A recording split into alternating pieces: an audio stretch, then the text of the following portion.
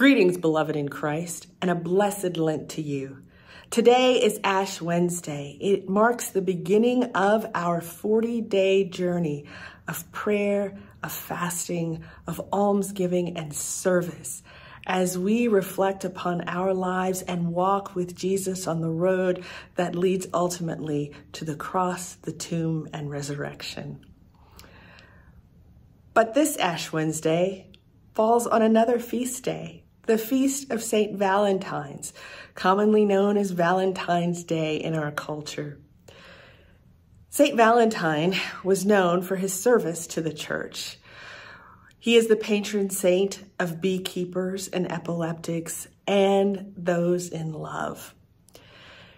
He died for his refusal to stop caring for persecuted Christians and became a martyr for his dedication to caring for others. It might seem strange figuring out how to balance this time where Ash Wednesday falls on Valentine's Day, but I want to encourage you as you look at how you celebrate Valentine's Day to remember that love can be shown simply.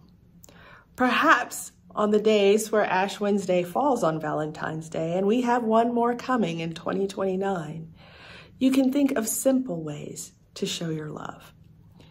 And I think Valentine's Day bid us remember that while Ash Wednesday is about our mortality, that we are formed from dust and to dust we shall return, Valentine's Day invites us to remember that these dust bodies that we inhabit are beloved.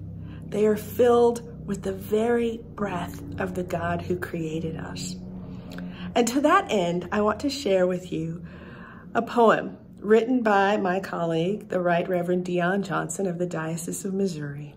He says these words: "Remember, you are dust, the substance of the stars, animated with the breath of life, uniquely formed in the image and likeness of divine love. You are authored in hope and forged in joy. Very good of very good, no accident we. This beloved quickened dust, knit to love and to be loved.